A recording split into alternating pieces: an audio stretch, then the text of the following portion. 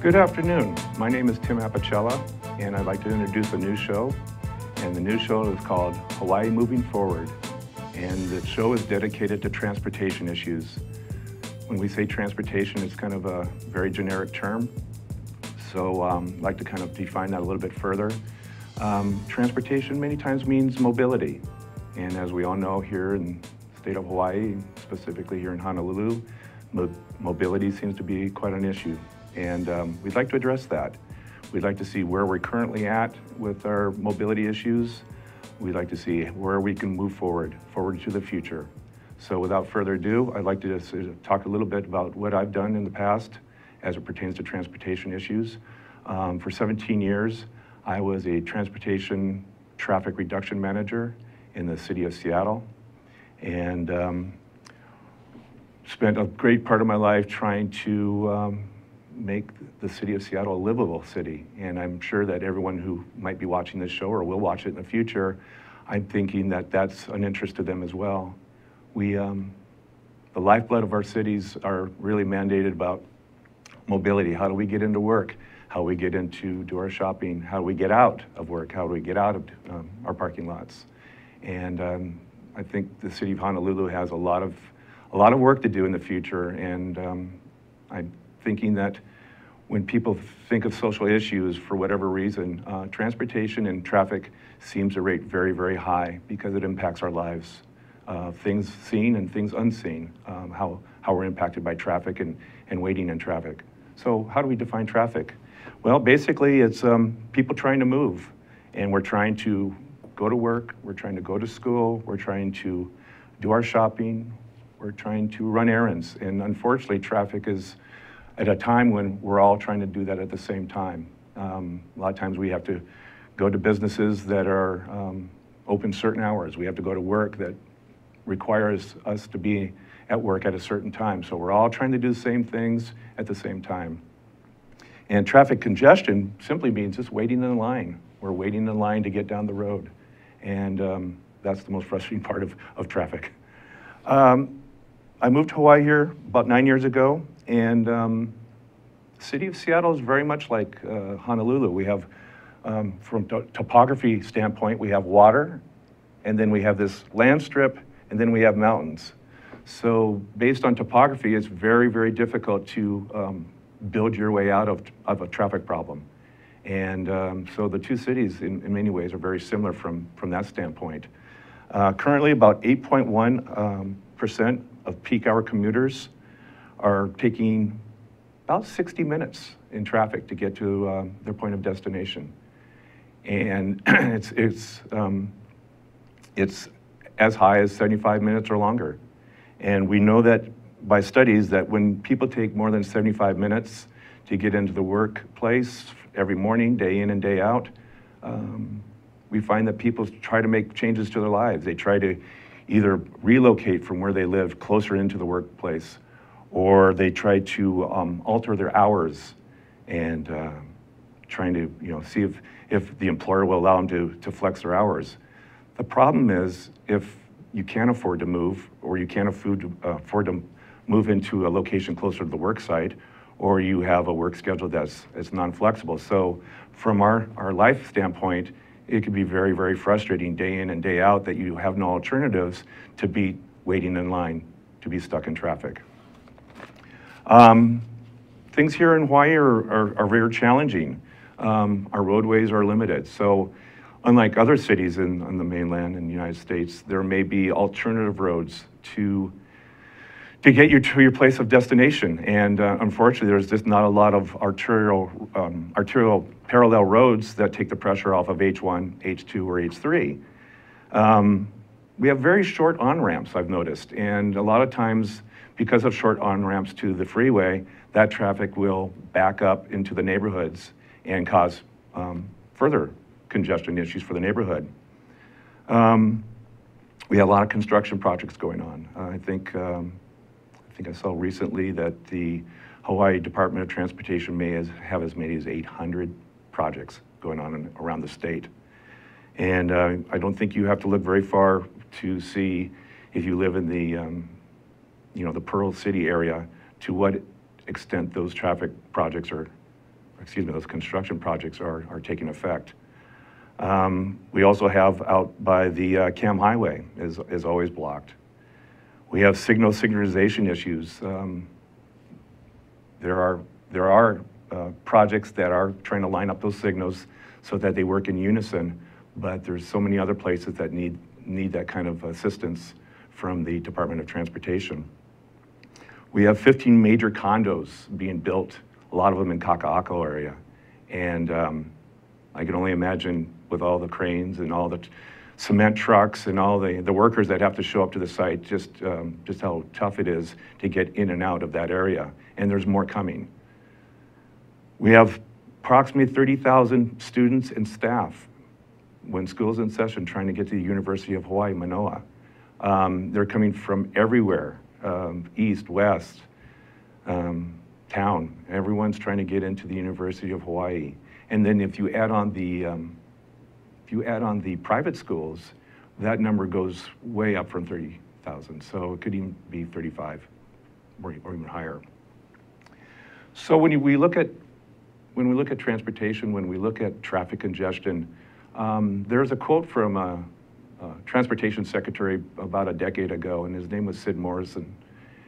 And he was the Washington State Secretary of Transportation. And he said something I think applies, whether it be in Seattle, whether it be in Honolulu, New York, Los Angeles, whatever city. This quote is very poignant, so allow me to read it for a second here. There is no silver bullet solution to the region's transportation woes. The best ammunition is instead silver buckshot. We need a scattergun of solutions attacking the problems with rail, bus, ferries, concrete, and technology, from smart cars to smart roads, from HOV lanes to hot lanes, to telecommuting and rideshare and vans and bikes. So I think what is most appropriate is there is no silver magic bullet. And unfortunately, I think some of the agencies might think that what they do in the state might be the answer to our traffic congestion issues. I'm not saying that's the case, but I've seen it in play elsewhere. For example, the rail. A lot of people think that that's going to really move a lot of people in and out of the, from the west to town. And that is going to really be a silver bullet approach to our transportation problems. Sometimes the bus organization thinks the same. Here's an example of why a silver buckshot approach is more important than a silver bullet approach. Let's say the Department of Transportation presumed that they could build their way out of our traffic congestion. And they thought all we need to do is add more roads. And by the way, I don't think the DOT believes that for 1 minute. But in other states, they do believe that we can build ourselves out of this congestion issue. So let's just hypothetically pretend that H1 had suddenly, overnight, a brand new 3-lane, 4-lane parallel H1 right next to it. So all the traffic that was on the first H1, or the primary H1, you would see them go to the other H1, and the traffic would be reduced. The problem stands that word gets out. If there's a new access and there's decreased time in commuting, that the word gets out to everybody. So for those people who never took H1 to begin with, and they took an alternative route, and for those people who said, well, you know, the worst time to go in H1 is between 7 and 9 in the morning to go to town, I'll just wait. I'll just hold off going into work, or I'll hold off on running my errands until later in the morning. So there's a second segment of folks. And then there's the other folks that say, I just can't do it. I can't afford to have a car in the first place. Maybe I'll just, I'm taking transit, or transit actually seems to work best for me. So those are the three kind of segments of people that weren't using that H1 to begin with. The problem is when the word gets out, people go, oh, there's more capacity on the roadway. You can get into town much faster than you could before. So now I'm going to get on that road with everybody else.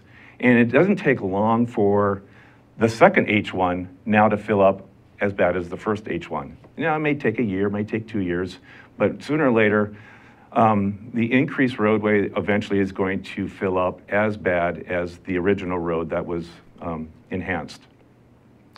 So this kind of goes to the point of, is it more roads? Because a lot of people think more roads, if they just built more roads, we would have less traffic.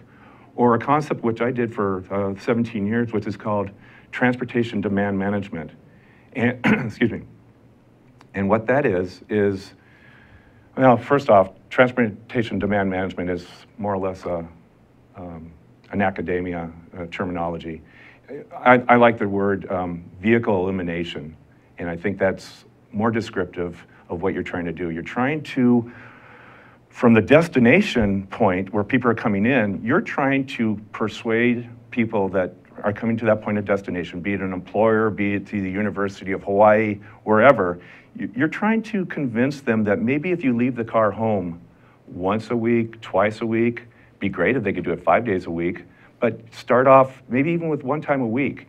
And if you can convince people that coming in by a carpool or coming in by a van pool or transit, eventually rail, that would give you that one trip, that one car that did not get on the H1. That would give you that opportunity where you didn't have to expand your capacity, but rather you got the demand, or you reduced that one car. And from a cost standpoint of the use of the taxpayers' dollars, the reduction of that one car through persuasion is a lot less expensive than trying to add concrete and rebar. So the buckshot approach is a good one. We just shouldn't focus on any one methodology of trying to reduce our congestion. Looking at Honolulu, USA Today ranks Honolulu number 6th worst traffic in the United States. TomTom lists, they list LA as number 1, San Francisco is number 2, Honolulu is number 3, New York, and then Seattle following. So that's quite a statement. I believe that no matter what you do, going back to the days where it would take far less to get into town, I'm not saying those days are over, but when I look at population growth, be it in any city, what maybe the best you can hope for or try to attempt is to keep traffic from getting any worse. And that leads me to our population growth here for Hawaii in the next years to come. So currently right now, Honolulu County has 976,000 residents. Kauai has 71,000, Maui 168,000, and Hawaii County at 202,000. So totaling about 1.4 million in 2015. The hard part to digest here is that if you look at population growth projections, and I'm just going to talk about Honolulu County right now, we are looking at an increase of about 67,000 people by the year 2020. We're looking at 94,000 people added to the area by 2025. And if I fast forward to 2040, we're looking probably a projected growth of an additional 153,000 people, or 1.2 million basically. And so what I'd like to do is take a break right here, and we'll be right back. I'm Tim Apicella. This is Hawaii Moving Forward. Thank you so much. Hi, I'm Stan Energy Man, and I want you to be here every Friday. Noon, ThinkTechHawaii.com. Watch the show. Be there. I pity the fool who ain't. Please join us at ThinkTech Hawaii. My program is Asia in Review. And my next program is on November 17, Thursday, 11 a.m. This is Johnson Choi, your host. Aloha everyone, I'm Maria Mera and I'm here to invite you to my bilingual show Viva Hawaii on ThinkTech Hawaii every other Monday at 3 p.m. We are here to talk about news, issues and events local and around the world. Join me. Aloha. Aloha! This is Rez McJackal. The University of Hawaii football team under Rolovich is going to kick butt this season. In case you didn't understand me, University of Hawaii football team is going to kick butt under Rolovich this season. So be sure to follow us on ThinkTech Hawaii and Hibachi Top. I'll be at every game. And remember, aloha!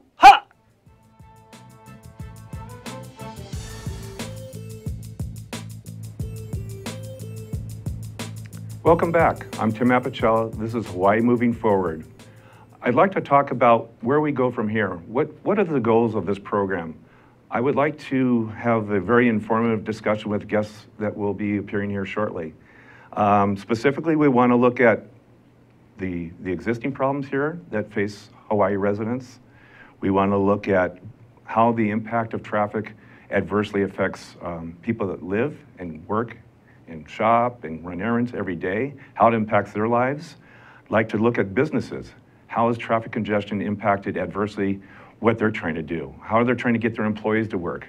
Are their employees coming to work stressed out? Or are goods and services being clogged up and not getting from one point to another? And what is the cost impact to that kind of congestion to the businesses? I'd also look to like potential solutions. Again, we're not going to go down the road where a silver bullet approach is going to work. So what are all the pellets of the silver buckshot that's going to all come together and hopefully make a meaningful difference in how we live and how we get to work and how we shop here in Hawaii? We want to also look at the explicit cost of traffic, and what I said to not only to the businesses, but to the state as a whole. We want to talk to the experts. We want to talk to those folks that are in the current discussions of how rail is going to work and how bus is going to interact with it, how other pieces of that silver buckshot are going to play in. I've talked to one person that said he's having discussions with the rail people about bikes and how do we get bikes onto the rails so that when the rail ends, they can take their bike off and use that for further mobility. We want to see all the pieces fit together. So for an example, let's assume that the rail now is online and it's going to its second stop. And so it's full of commuters and they all get off and they're now at station number 2. And then what? Now what do I do? Because my employer is still 5 miles down the road. And so, yes, the rail got me to this point, but now how do I get to my employer? So is it going to be bus? Will there be enough bus routes to come to that rail station and serve it and get you reasonably close to your employer? How many bus routes would that take? How many service hours would that take? Is there road capacity for now a mainstream load of buses to serve those rail stations? Or is there a buckshot approach? So we want to explore that as well. Some of the excerpts that we got coming on the show, not this next week, but the next week after that, I believe that's November 28th. We have the Department of Transportation Services Deputy Director, and we would like to talk to him about, bus. How is the bus going to be part of the solution here? We want to talk about what is called speed and reliability. It's great if you have a schedule in front of you, but if the bus is clogged down and it's not making to its destination point, is that schedule really that valuable? So we want to talk about speed and reliability and how to improve that.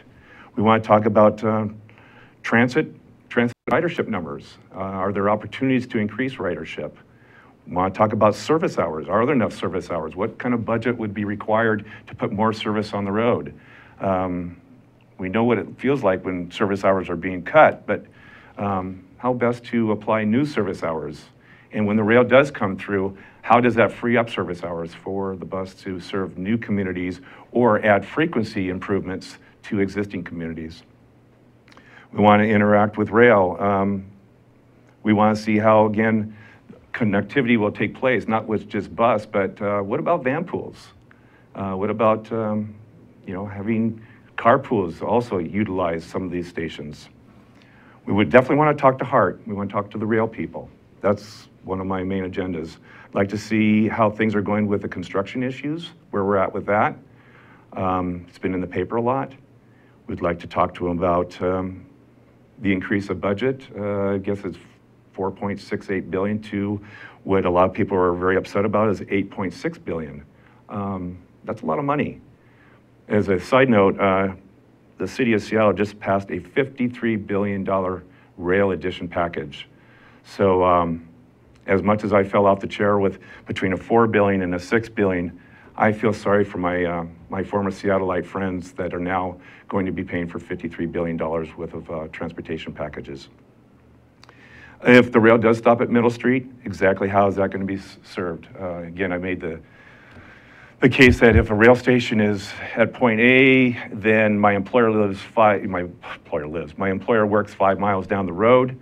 How am I going to get there? So if service truly stops at Middle Street, how is it going to be served that people can find and obtain that mobility to get them to their ultimate destination?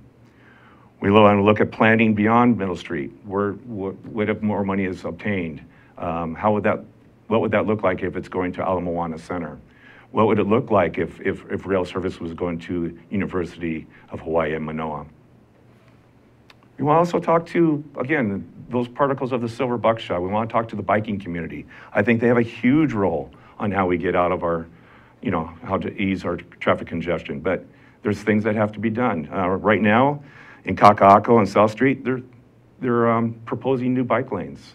And I want to talk about safety of bike lanes so people will get used to the idea that maybe it is safe to get on a bike, because right now a lot of people won't get on a bike because they don't feel safe or secure. I'd like to talk about what a project called Safe Streets and how well that's being utilized. Also want to talk about van pool and how that could be another addition to our transportation issues. Van pools can carry anywhere from 8 to 20 people.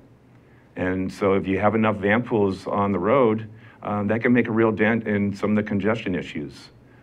It's not easy to form a van pool, but maybe there could be policies that are developed that make it easier to get a van pool on the road to begin with. Typically you have to start with 8 people, but maybe if there's some incentives, and I'm not saying who would supply those incentives, but maybe you start a van pool with 5 people and then you graduate to 6, 7, and 8, so that getting a van pool on the road is the first step, and it's always the hardest step. I'd like to talk to the State Department of Transportation.